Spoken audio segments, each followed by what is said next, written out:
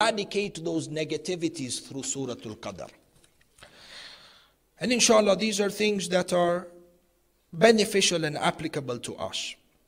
Hadith al-Sharif on authority of Imam Abi Ja'far, yani Imam al-Baqir, salawatullahi wa salamuhu alayhi.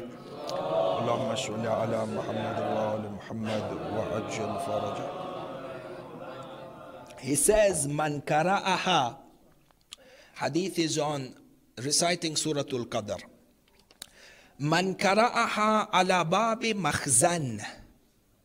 Sallamahu Allah ta'ala min kulli afatin wa su'in ila an yukhrij sahibuhu ma fih.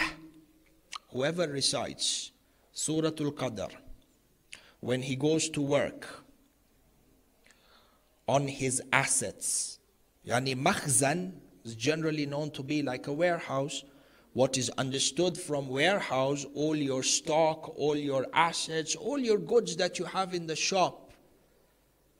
Sometimes we're scared of theft. This, you take the precautions that you have to in terms of the guard and the askari and the alarms and whatever. But Allah subhanahu wa ta'ala says, I also give you this ghaibi thing in addition, more powerful than everything. On your wealth, recite Surah Al-Qadr.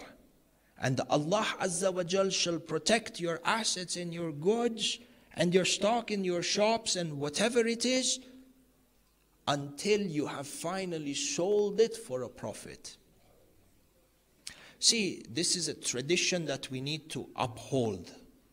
Our fathers, our grandfathers, when they used to enter into work, when they used to enter into the business, the first thing they would do is they recite Quran or they recite Surah Al-Qadr. These are practices that we have to send down and share with the coming generation, lest we become arrogant people and feel that we are in no need of a God and get hit by those factors that are not even in our control. In any case, he goes on to say, وَمَنْ كَرَأَهَا عَلَى مَا يُدَخَّرْ ذَهَبًا أَوْ فِضَّةٍ أَوْ أُثَاثٍ بَارَكَ اللَّهُ فِيهِ مِنْ جَمِيعِ مَا يَضُرُّهُ.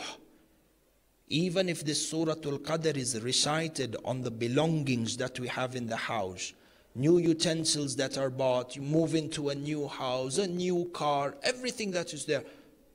Imam al-Baqir says, recite Surah Al-Qadr on this, and it shall be protected from every type of evil. Sometimes I live in a community which is based on hasad. Enter Janabak, you drive one new model of a car and everybody's eyes are on you. You know how things are. Maybe I live in a different world, inshallah. You guys live in a different world. But we see this a lot. And hasad is a reality. Negative energy that is emanated, this is a reality. Obviously there is a line between superstition and reality. This is a reality, it affects us. Surah Al-Qadr is that ta'weed. Then you need la maulana, wala ta'weed, wala fake people making money from this. Abadan la. Imam al-Baqir says Surah Al-Qadr and it protects you. Sallu ala Muhammad wa ala Muhammad.